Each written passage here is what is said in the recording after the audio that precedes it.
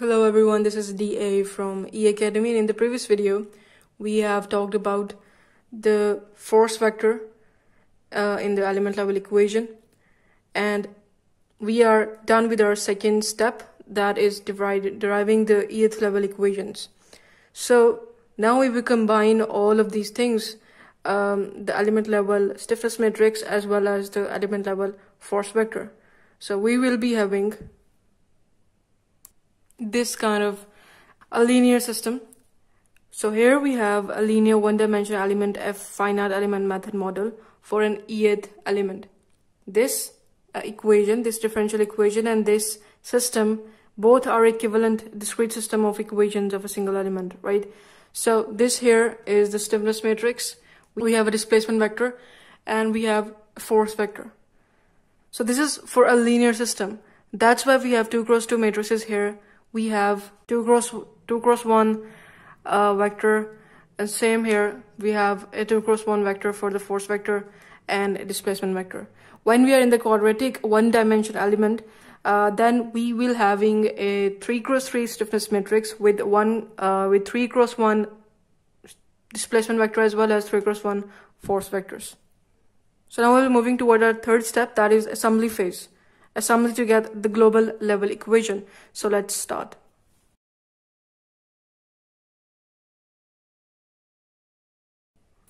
So far we have talked about the Eth level or the element level equation. Now we have to make a connection of the local coordinate system with the global coordinate system. So the derived equation are of an Eth level in the local coordinate system. For example, we have this whole system with 2 elements, which implies that we have 3 global nodes and 2 local nodes, right? So in the assembly phase, the first thing that is very important, or the main consideration in this process, is to keep the primary variable, that is the displacement variable we have. It should be continuous at the physical connected points, because this element is connected to this element with this node. So here the u, the displacement of this, of element 1 and element 2, should have the same value in order to be continuous. For example, this is element 1, so this is 1 of x, and for this is element 2 of x. This should be equal in order to be continuous at the physical connected nodes. We are assuming here 2 elements, so let's suppose so we will going to write this whole equation for the first element and then for the second element.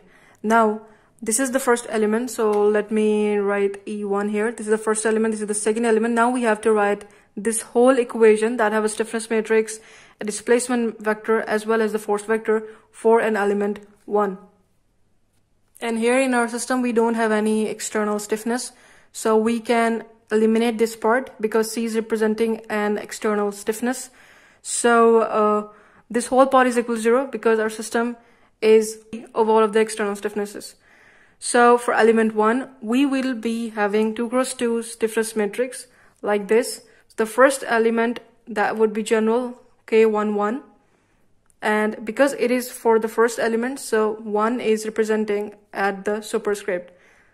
And that would be, and this would be for -1, it should be 1, 2, and again 1 on the superscript representing that this is element 1. This should be 2, 1, again element 1, -1, and here it is, and it is 2, 2, and for the element 1. So we are done with the element 1 stiffness matrix without having a external stiffness. And now we have this, our displacement vector, that is u1 for element 1 and u2 for element 1. This is the same thing here.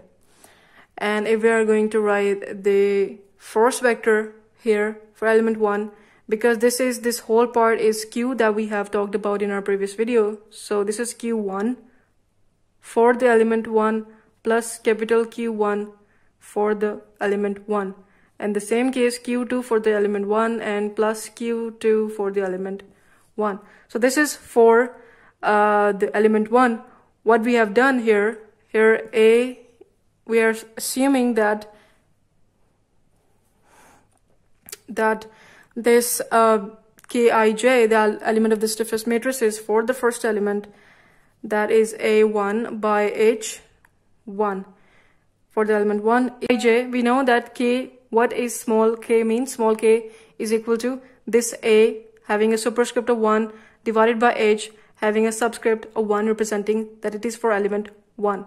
So this small k is representing this, and this q, small q, is representing Fh by 2. So this is for element 1, and the same we can write it for element 2, just the difference would be here in the superscript we will be writing 2 here for the element 2, and the rest of the things would be same. So here we are, the stiffest matrix for the element 2, the displacement vector, and the force vector for an element 2.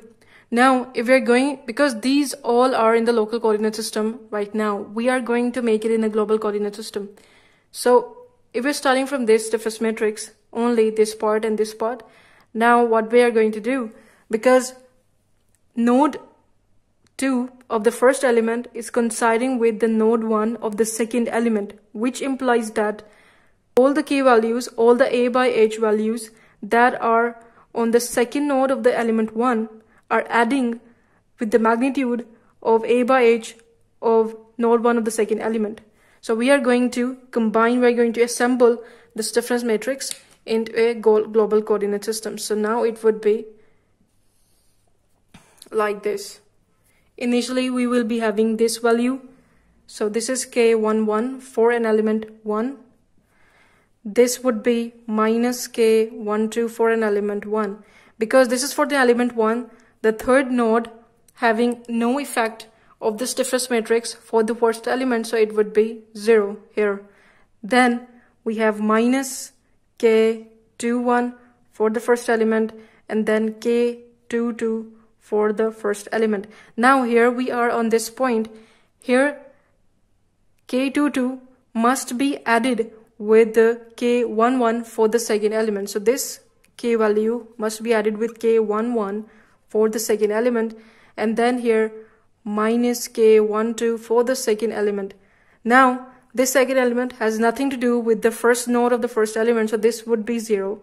And here we are with minus K21 of the second element and K22 for the second element. So now we have this global stiffness matrix for so we can replace the names according to the desire, according to the situation that we have, because this is an element level stiffness matrix. Now this is an assembled form of the element level stiffness matrix for all of the structure or all of the body that we have. So this is in a global coordinate system now, because we can replace the values by the thing, and we will be doing boundary conditions on this matrix that we have in a assembled form, and the same thing we will be doing, and the same stuff we will be doing on the displacement and the force vector as well.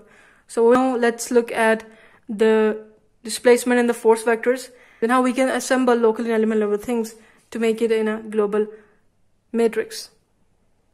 So in a global coordinate system, we have 3 displacement values. Here this is u1, so let's write it here. In a global way, we have u1, u2 and u3. In a local coordinate system, we have u1, u2, u1 and u2, right? u1 for the first node, u1 for the second node, u2 for the first node, and u2 for the second node. Now, because we have talked about the continuity property of this assembly phase, that if we are going to assemble them, the displacement vectors, the displacement values should be continuous, having the same value at the physical connected points. So here we can say that the capital U1 that is on the global thing is equal to, because this is here U1, is equal to U1 for the first node. That is obvious. And the same goes for the force vector. The force vector on the first node, we are combining the both forces Q1 and capital Q1. So this is equal to the Q1 plus Q1, that is in general. Because if displacement vector is U1 globally, right? So the force vector would be also global. Q1, small q1, capital Q1 for this, small q2, capital Q2 for this, and small q3 and capital Q3 for this in a global system, right? And this is the local system or the local representation of the forces that we have. So this is for the element level 1. The same we can write that this is the capital U2. The capital U2 is equal to U2 for the first element, and the same case for the force, that is Q2 for the first element, Q2 for the first element, that should be equal to Q2 plus Q2, that is in the global system, right? And the same thing can be true for the second element. So let's write it for the second element. This is globally U2. So U2 should be equal to U1 for the second element, and the same thing would be true for Q1 and Q2 for the second element.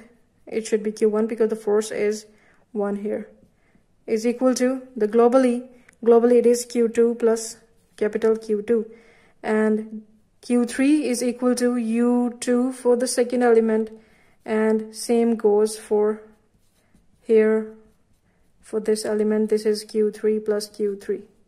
So this is how the continuity works in this case, the local node numbering and the global node numbering. Here that we have, if we have no superscript, we have a global coordinate system, we have a global numbering. When we have superscript, that is representing the element level thing. So these all are in the local numbering. These two things, this U1, U2 and U3, Q1, Q2 and Q3 are all in the global numbering. So here we are making connection with the global numbering and the local numbering in order to make them work and assemble them in a matrix. So now we're going to assemble it. The assembling phase would be simple for the displacement vector because we only need to write U1, U2 and U3 because globally we have 3 nodes. Globally we have 3 displacement vectors, right? U1, U2 and U3. And for the force vector it is also simple because we have Q1, Q2 and Q3 globally, and small q1 is also ranging from 1 and 3, and capital Q1 is also ranging from 1 to 3. So that is why the force vector would be the same as well. Here this is no, U is not equal to F, but K, the stiffness matrix that we have derived just yet, is equal to small q1 small q3 plus capital Q1, capital Q2 and capital Q3. So this would be the assembled form of the stiffness matrix, one-dimensional stiffness matrix in which we have only 2 nodes, that we have a linear element. So this is the assembled form of the stiffness matrix, the displacement vector and the force vector we have. In the next step, this form is very important in order to imply the boundary conditions. So we will be jumping toward the next step of the boundary conditions, and we'll see how the stiffness matrix and the assembly form will help us in order to figure out the approximate solution of the equation. So this is for now. If you're looking for more such videos, then you can subscribe this channel to watch more upcoming videos. We will meet in the next video. Till then, take care. Goodbye.